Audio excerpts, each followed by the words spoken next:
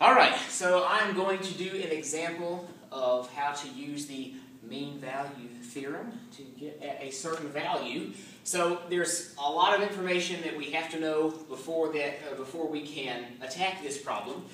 Our problem is, the initial function we're given is f of x equals x over x minus 1.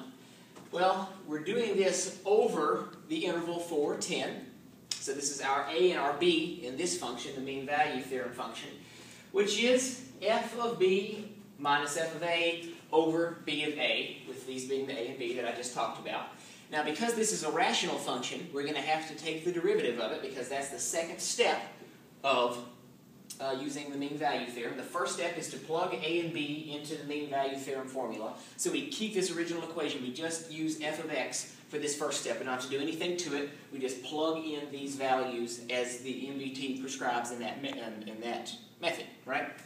The second thing we do is we then take f prime of x and we set it equal to the answer that we got from using the mean value theorem on f of x. So f of x, put it into the mean value theorem, gives us a value. We set that value equal to the derivative of the original equation. So our original equation, as we said, is f of x equals x over x minus 1. So let's go ahead and plug things into the mean value theorem for this equation. So the denominator, b minus a, is easy enough. Our b is 10, our a is 4. So this is just 10 minus 4. On the top, things are going to get a little trickier, but it's going to look a whole lot worse than it actually is.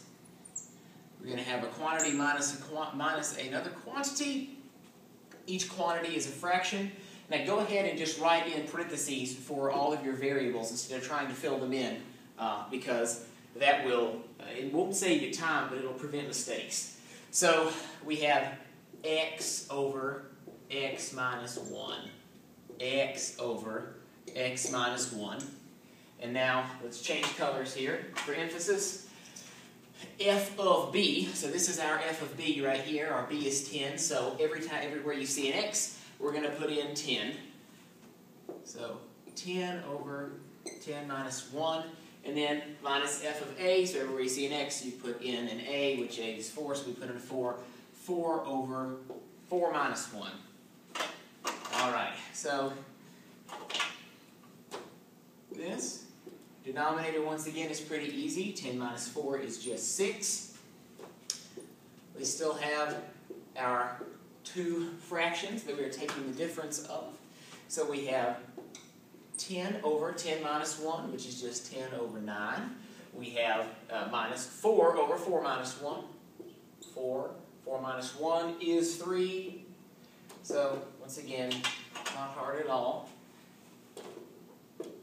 Keep our denominator of 6. And here's what we need to do. In order to subtract these things, we need to give them a common denominator. So let's multiply both of this side of this fraction, both of the numerator and the denominator, by 3. Why? Because 3 times 3 equals 9. So if we do that, we can have a common denominator. So this over here will stay as 10 ninths minus 3 times 3 is 9. 4 times 3 is 12. I don't know why I wrote 3 when I said 9. 12 ninths. So we have 10 ninths over 12 ninths. So all of this, once again, continuing to keep our denominator, is negative 2 ninths over 6. And we need to kill this 9 on the bottom, because fractions within fractions are just miserable. So let's multiply by 9. All right, what do we get?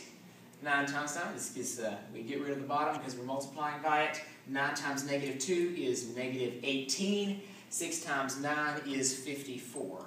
Negative 18 over 54. And now we can reduce this fraction even more. Negative 18 over 54, negative 18 divided by 2 is negative 9. 54 divided by 2 is 27. So we have negative 9 over 27. And we can divide this, we can simplify this even further and say, divide each of these by 3 and get negative 3 over 9. Okay? And negative 3 over 9 is going to, well, if we can divide each of these by 3. All right. So I know I'm doing every single step here that we might be able to just do in our heads, but I want to outline everything and make it as explicit as possible for anyone that's struggling trying to follow along with this. So we can divide each of these by 3, we get negative 1/3. So now that's a pretty clean, nice, acceptable value, right? Negative 1/3. So we've done step 1. Step 1 is taken care of. We've plugged A and B into the MVT formula, and we came out with negative 1/3. So let's write this over here again. And just keep it tucked away, because now we have new work to do. Okay. The next step, as we talked about earlier, is we're going to take f prime, or we're going to take the derivative, the first derivative, of the function that we were supplied. So that's going to require the quotient rule. The quotient rule isn't always necessary, but it's necessary for this because we're taking the derivative of a rational function, which by definition is a function that is a quotient. So let's go ahead and take the derivative of this function. We have x over x minus 1 prime. So let's put this into the quotient rule formula, which says that f over g prime is g f prime minus fg prime over g squared. Well, g squared is pretty easy, right? We have x minus 1 squared. And then g is this. Let's go ahead and write that out. This is f. This is g, okay, when we're talking about these things. So this is our g squared right here. And now we have g x minus 1 times f prime x prime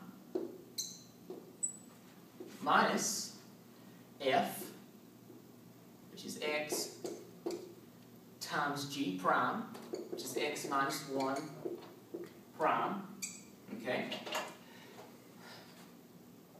G f prime f g prime. Now, let's speed things up a little bit here. X minus 1 times x prime. X prime is just 1, so we don't need to do anything to it because it's times 1, which doesn't matter. So we have x minus 1 minus x times x minus 1 prime. This is just a difference, so it's x prime minus 1 prime. The prime of any constant is 0, so this 1 ceases to matter. Now we have x prime is just 1, so x times 1. So this is just x, so we have that on the bottom, and we still just have our x minus 1 squared on the bottom. So we have x minus 1 minus x over x minus 1 squared. X minus x is just 0. So what we end up with is negative 1 over x minus 1 squared. So this is f prime of x of this original function, okay? Now, we have this value. These are the two important values, so we'll write this over here as well. We have negative 1 over x minus 1 squared. The squared is in the wrong part there. There's where the squared should be. Great. So now we have both of these values. We can erase all of this work. And the only step left is, well, I guess it should have been called step 3, but I just made it part of step 2, is to set these two things equal, f prime of x and what we got from the mean value theorem formula. So we set these two things equal to one another. So we have negative 1/3 equals negative 1 over x minus 1 squared. So we needed to set these two expressions equal to 0. All right, not a big deal. It looks horrible, but it's really not that bad.